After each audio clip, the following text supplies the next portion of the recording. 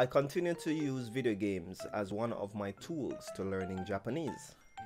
I have blogged about my recent Sumikko Gurashi addiction and how playing the Sumikko Gurashi School Life Begins game on my Nintendo Switch has been good fun and Japanese language practice.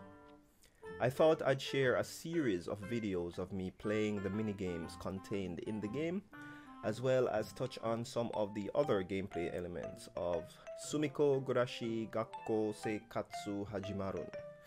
I apologize in advance for my poorly spoken Japanese, but let's begin.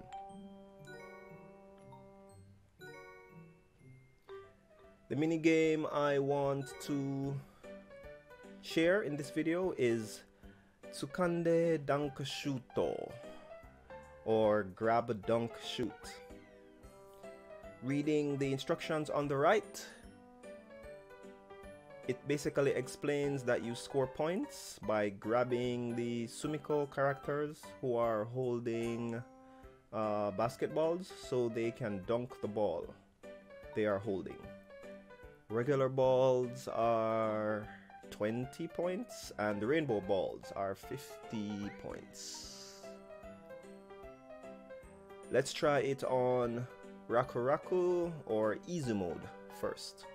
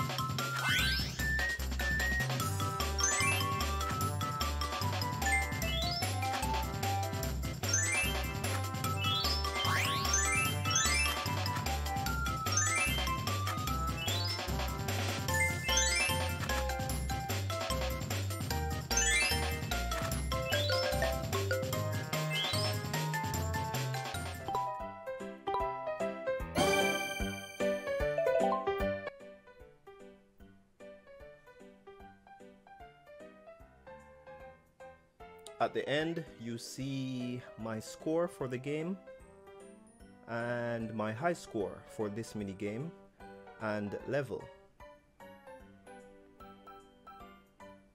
Also, I get coins or yen so I can unlock new areas of the school, fixtures for my classrooms, and costumes for the characters. Also, going with the school theme, I got the kanpeki or perfect stamp in the top right side of the screen.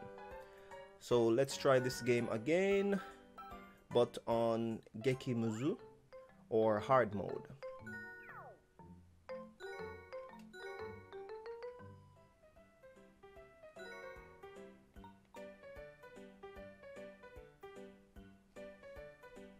Okay, let's do it.